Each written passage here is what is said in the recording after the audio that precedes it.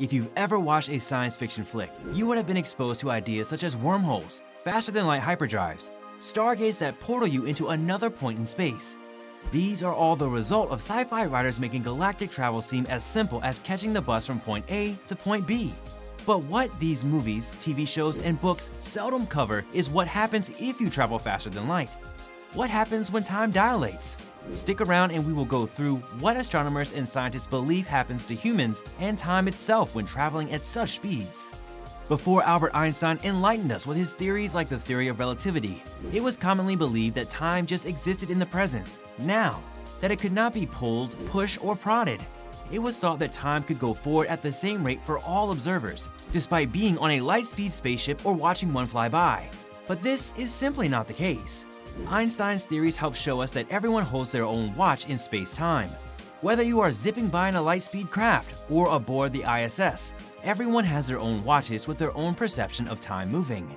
We can imagine space and time together as space-time, a four-dimensional plane of existence. It hurts the mind to think about, but it is necessary to understand the concept of time dilation. Time dilation states that the faster that someone goes, the slower time seems to pass for the person traveling relative to someone that is stationary. For example, sending astronauts on a journey to Proxima Centauri b at light speed and waiting 1 year on Earth would only feel like 1 day for the astronauts aboard the light-speed vessel. Imagine being one of those astronauts, having a son or daughter and regrettably embarking on a 2-month journey aboard the light-speed vessel. You spend 30 days aboard to go to a distant star and 30 days to go back to Earth. When you return, you find your child is 60 years of age and is now older than you are. It is expected that such paradoxes will make it hard to find astronauts and volunteers for these journeys, unless of course their friends and family can come with them. Is it possible to exceed the speed of light? Not really. Then it would just be traveling back in time. Think of it like this: you are looking at an old school clock against a wall, ticking the seconds along with a hand. You jump into a spacecraft and travel away at the speed of light, but look back and watch the clock. Because you are running away at the same speed that light is reflecting off the clock hand, it will appear that the clock is stuck in time. If you exceed the speed of light, then the hands of the clock begin to rotate backwards. It is unlikely to see the effects of time dilation when traveling at high speeds, unless we truly achieve some speed near that of light.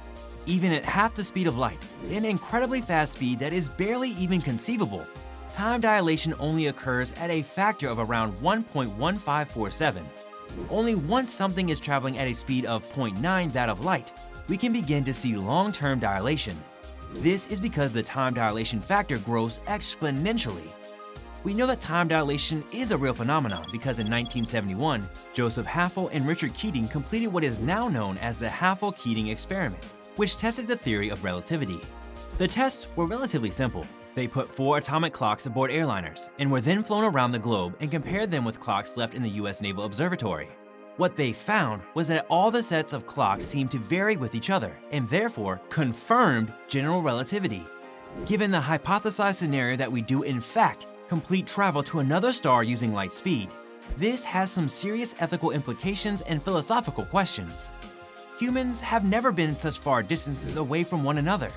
After millions of years, it is likely that the two groups of humans within each solar system will likely evolve independently of one another. In fact, maybe one group will eventually not be human anymore.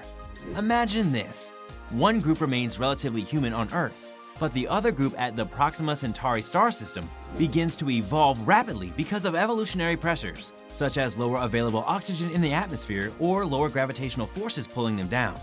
Our species that has been so accustomed to life on Earth and her temperatures, gravity, and weather may find it tough to survive on a new world, and only the toughest flourish, leading to an eventual trait selection until everyone living on the new planet looks completely unfamiliar. As we have discussed, the sheer length of space between two stars is hard to comprehend. At best, it may take 4 years to send a text message back to Earth, meaning if you sent a text to your parents back at home that you are starting college, by the time they receive it, you may have finished college and have been working for a year out of school. Such smaller implications arise from when humans finally achieve light speed. Even traveling at light speed makes it difficult to reach distant stars and galaxies. Such a feat would likely require the discovery of a wormhole. This is because following the law of entropy that has been occurring since the Big Bang, Space between stars and galaxies is forever growing as the bubble of the universe expands and everything within it spreads out. Stars in our night sky that seem close are forever gradually becoming more and more distant from us. Chasing them into space with a spaceship going light speed may not even be possible, as we can never truly catch up to the rate of accelerating expansion. The "we are the aliens" problem. The problem is a hypothetical issue that will arise depending on our advancement of technology.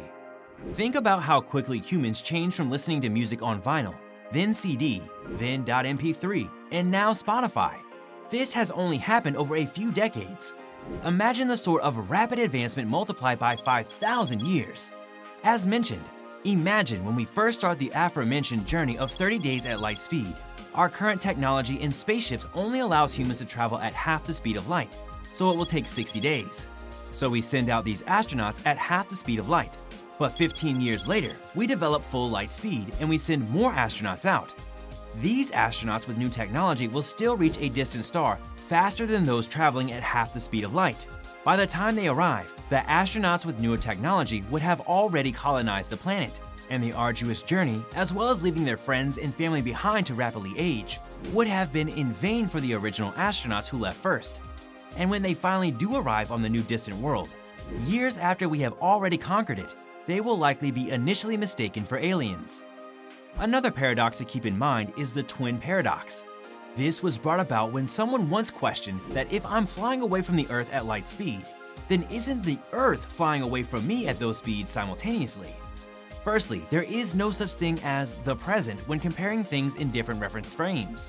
Flying away from Earth at such speeds would mean that both people on Earth and people on the ship going away are experiencing time passing slower for themselves than the other party, since the other is moving from the other party. As long as the spaceship flies away forever in a straight line, this is fine. Each party can say that time is going slower than the other party. But if the spaceship hits a 180-degree turn and comes back to Earth, their reference frame has changed because velocity has changed, speed and direction. Now, the present on Earth has become a different time. More time has passed on Earth than on the ship. This is because less time has passed on the ship as the reference frame for the ship was continuous, but Earth stayed with the same reference frame. In summary, it is the acceleration that the ship undergoes when turning which gets rid of the symmetry that leads to the paradox. That's about it when trying to understand the very basics of time dilation and what happens when trying to exceed light speed. Other than understanding the laws of physics itself, there are many paradoxes and problems that arise when playing with such large-scale speeds and time. Could you leave everyone, everything you know behind, as well as the very decade, your home and everything familiar to you behind in the pursuit of interstellar travel? Do you believe that such advancements in human technology allowing for space travel will happen in our lifetimes? Let us know in the comments below.